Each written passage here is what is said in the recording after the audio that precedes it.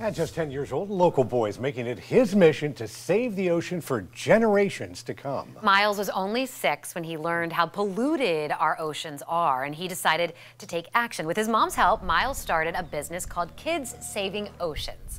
He sells stickers and hats that depict the beauty of the sea and the animals that live in it. You can see some of those images right here.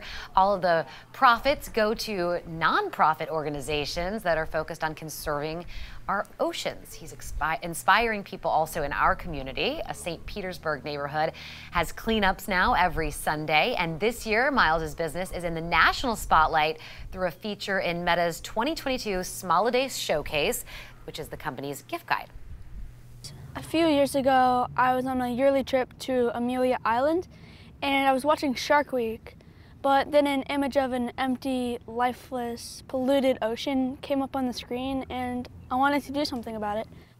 So again, he started his business, Kids Saving Oceans. It's entirely online, and most of the sales do come from Facebook and Instagram.